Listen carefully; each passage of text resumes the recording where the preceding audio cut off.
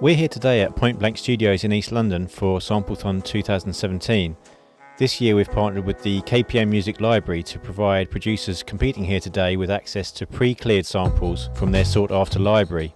The 20 producers taking part will be competing against one another and the clock to see who can come up with the best finished production in a working time of just 7 hours.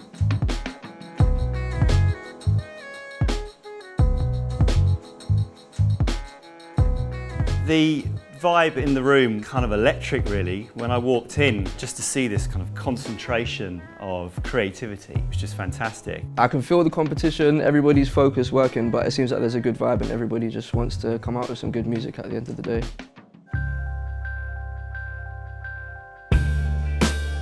It's amazing having the opportunity to sample stuff legally. Some of the people have used only samples from KPM, no sound library stuff at all. To any sampling artist and hip-hop producer, these KPM records are sort of like the holy grail. They're always looking for these green sleeves. Definitely in everyone's advantage that the actual material was so solid. It's such a dense catalogue that you could literally do multiple sample-thons. Finding a treasure trove of samples I've never heard before. I thought I dug fairly heavily, but apparently not. Some crazy stuff. I'm constantly amazed that people just start from scratch with a USB stick in the morning and then you get literally a fully arranged, composed piece of music at the end of the day that is mixed as well.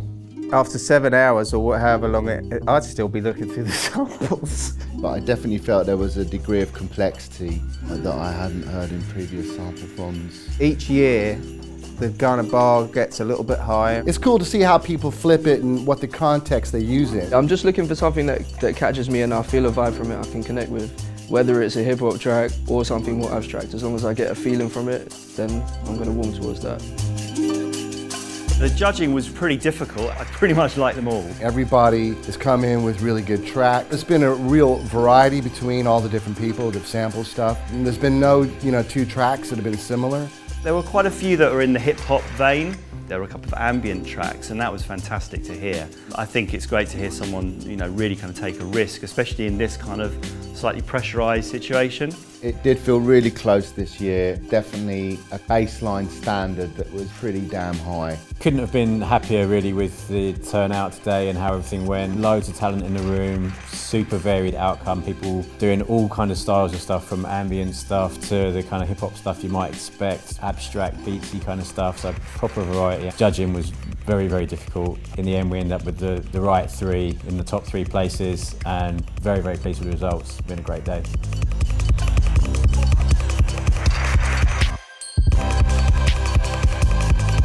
As far as the winner goes, I just think that the track had it all. A kind of perfect arrangement for a start. There was just lots of really kind of interesting things that really kept your attention. So I was very impressed by the winner. It was actually pretty clear to me that it was the right person who won. The track was really complete. Straight away I'm liking the ear for a good sample. He scores on technical execution, he scores on musicality, clearly very good. I'm really happy, especially because I'm broke and I spent a lot of money going here, so it would have been a shame to go home empty-handed. It's been a really great experience. Thanks for having me. It's been a blast. I'm really happy to be a part of this.